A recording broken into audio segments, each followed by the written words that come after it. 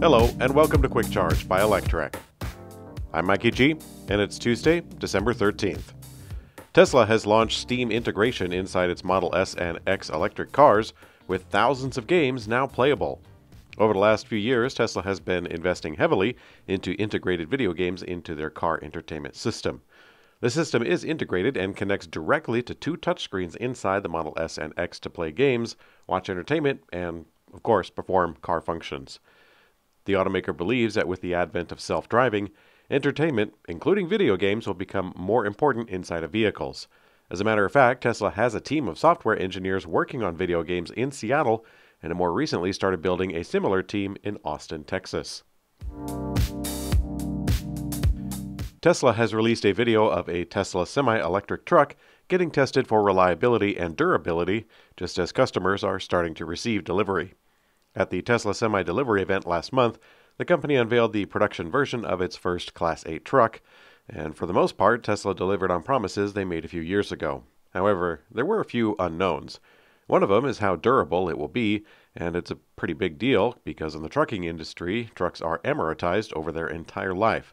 But now, Tesla has decided to share a new video of its Semi being tested, and it gives a glimpse into the expected longevity.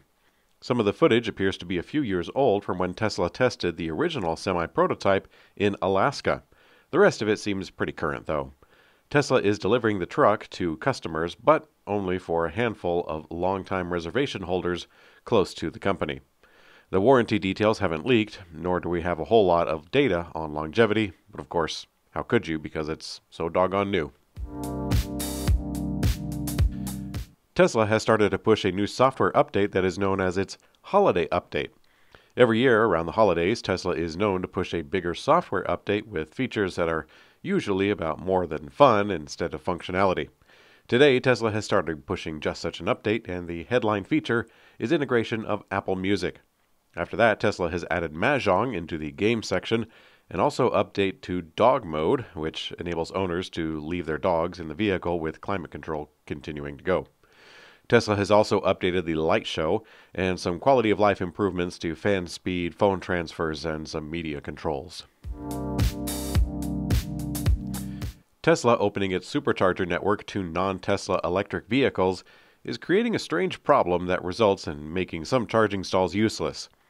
Tesla charger pylons have one cord that extends to the vehicle, and since all Teslas charge on the rear driver's side, most every pylon connects to the car on its right side.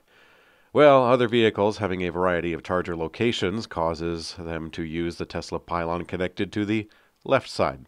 The result is that a middle parking spot can be left without a charging option. The inconsistencies between charge ports on all different models are something that Tesla never really had to adapt to with their supercharger network growth.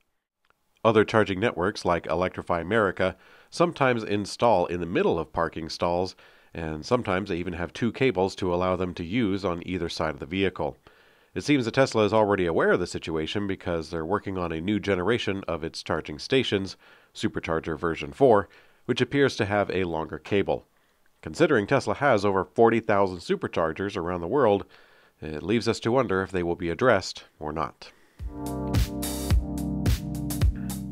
Tesla has started to deliver the refreshed Model S and X to customers in Europe, resulting in roughly 2 years without deliveries for their flagship models in the region. The automaker shut down the Model S and X production in January of 2021 to update the two models.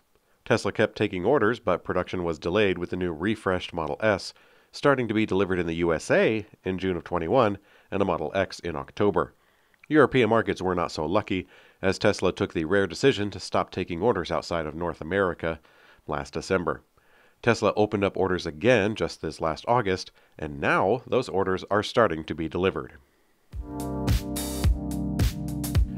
Ford Motor Company has added a third shift at their Detroit assembly plant where the F-150 Lightning electric truck is being produced, and they're looking to raise the output, obviously.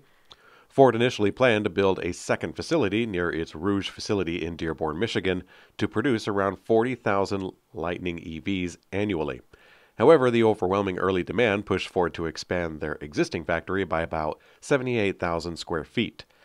The automaker looks to raise output yet again as the competition in the EV market continues to grow. Ford said that it added a third shift to its Rouge electric vehicle center, adding roughly 250 employees. Ford's facility is now running 7 days a week, with crews alternating 10-hour shifts. Lucid Group and Panasonic Energy announced that they have entered into a multi-year agreement that entails Panasonic supplying lithium-ion batteries to both the Lucid Air and Gravity SUV. Part of the agreement supports Panasonic Energy's plans to expand outside of Japan and begin production at a new facility in the USA. Lucid's EVs will receive batteries manufactured by Panasonic from their current footprint in Japan, at least for now. Future cells will come from the energy company's upcoming facility in Kansas, which actually just broke ground in November. It's there that the company intends to further ramp up 2170 cell production and support its Japanese facility in developing and producing 4680 cells, of course, to be used by Tesla. Panasonic doesn't expect to begin mass production in the U.S. until 2025, but when it's complete, the company is anticipating an annual total production capacity of 30 gigawatt hours. Battery monitoring company Recurrent has released data on electric vehicle range loss during winter conditions. Between freezing and 70-degree temperatures, there can be a dramatic change of 30% or minimal at 3%. And we happen to know which models suffer the most. I'll just go ahead and list them because there's only 13 vehicles that have been tested. Some of the data is with verified loss, and others use estimated numbers based on onboard telematics over 7,000 vehicles. So, here they are. The clear winner is the Jaguar I-Pace with a 3% range loss, then the Audi e-tron in second place with 8%. A big jump up to the Tesla Model Y in third at 18% loss. Then the Hyundai Kona and the Tesla Model X both at 19% loss, and the Nissan Leaf rests at 21% loss. The Model 3 at 22%, then the Volkswagen e-Golf lost 23%. And the BMW i3 and Mustang Mach-E both did 24% loss.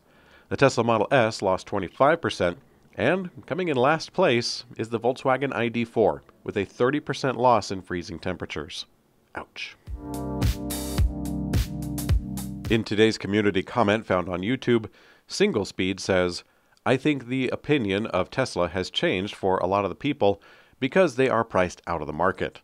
There is no hope that Tesla will be bringing a low-price EV to the market anytime soon, so people are moving on with their lives / to other interests." Yes, Single Speed, that's a pretty good point. It's exactly what happened to me. When I went prowling around for a modern electric car in this last year, I didn't consider Tesla for very long because they were simply too expensive. Used ones were going for insane prices, and new ones had a year-long wait time, didn't qualify for the tax credit, and the base models were higher than the luxury trims of other EVs. So, for a good 10 years, I've wanted a Tesla, but that goal still stands. Life goes on, kids have to get to school, and I can't take them on a bicycle forever, as much as I wish I could. Thanks for watching Quick Charge by Electrek. I'm Mikey G, and I'm gonna have some chicken noodle soup.